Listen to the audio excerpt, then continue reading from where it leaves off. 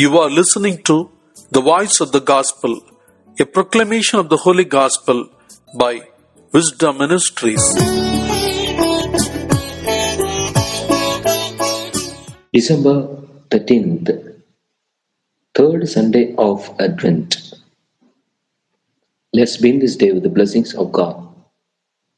A reading from the Holy Gospel according to St. John, chapter 1, verses 6 to 8 and 19 to 28. There was a man sent from God whose name was John. He came as a witness to testify to the light, so that all might believe through him. He himself was not the light, but he came to testify to the light. This is the testimony given by John when the Jews sent priests and Levites from Jerusalem to ask him, "Who are you?"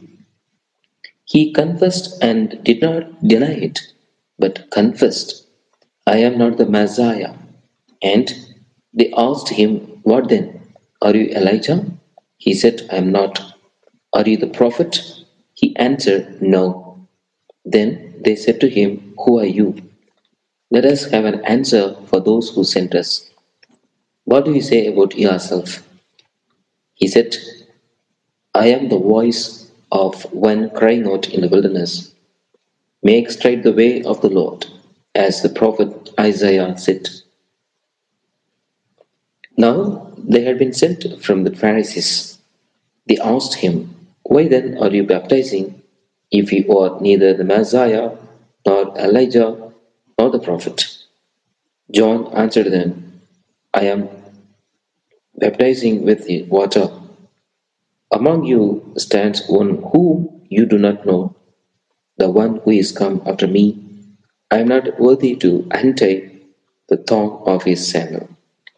This took place in Bethany, across the Jordan, where John was baptizing. The Gospel of the Lord. Praise you, Lord Jesus Christ. Dear friends, on this third Sunday of the Advent season, the theme is traditionally one of joy. The first word of the entrance hymn today is "Rejoice." This is a tradition coming down from the old pre-Vatican II Latin Mass, where the first word of the introit or entrance was Gaudete, Sunday. In the past, Advent was the penitential season. Many of us can still remember when there were 4 fast days during the period, and the celebrant of the liturgy wears vestments with the penitential color of purple or violet. The atmosphere was deliberately penitential and somber. My dear friends, why rejoice? Why should we be rejoicing? Because we are soon to remember that the Son of Man, Jesus Christ, came to live among us as a human being and be one of us. And the Word became a human being and lived among us. And further, we rejoice because He, the Lord, brings such good news.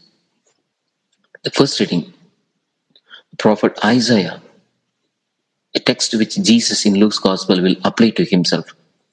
"The Spirit of the Lord has been given to me, for the Lord has anointed me."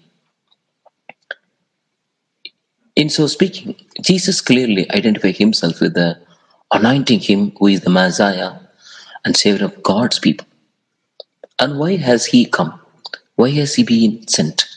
He has sent me to bring the good news to the poor, to bind up hearts of the broken, to proclaim liberty to the captives, freedom to those in prison, to proclaim a year of grace from the Lord.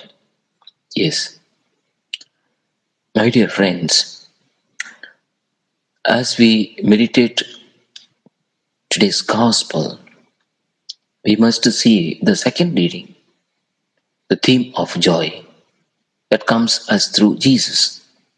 Be happy at all times. may seem a rather unreasonable demand. Yet, for the true Christian, happiness is the underlying experience of daily living, even if now and then there are painful problems to deal with. Yeah. In this, we have the example of John the Baptist, who is the focus of the Gospel passage from prologue John's Gospel. A man came sent by God. His name was John. He came as a witness to speak for the light, so that everyone might believe through him. He was not the light, only a witness to speak for the light. We have here a clear assertion of the relationship between John the Baptist and Jesus. Jesus is the light. John is a witness to the light. It might be helpful for us to reread those opening verses of today's Gospel and replace the name of John with our own name. What it says should be just as true of every baptized person as it is of John. For each one of us, by our baptism and our membership in Christ's family, has been sent not obviously to be the original light, but to give witness to the light. The Sermon on the Mount speaks of us, a light of the world. We are to be the light in the same way as the moon is in its reflection of the sun. Yes. My dear friends, as we are in the season of Advent, within few days we are going to celebrate the Christmas. So we need to come out of our darkness. There are so many people out there who live in darkness. There are so many people who are poor in so many ways, even though financially well off. So many who lack real freedom, the freedom to choose truth and love in all they do and say.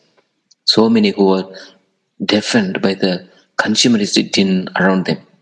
So many in the midst of all the superficial joyalty who feel lonely, unwanted, rejected, marginalized. So many broken hearts amid all the party going. There are people who simply hate Christmas because it only increases their inner pain and deep sadness. So many out of there are waiting for us to shine the light of Christ on them and to turn their lives into an experience of joy, of wholeness and integrity. The joy of Jesus, the joy of Christmas can only be ours to the extent that we work with Jesus to bring that joy into the lives of others too. Amen. May God bless us.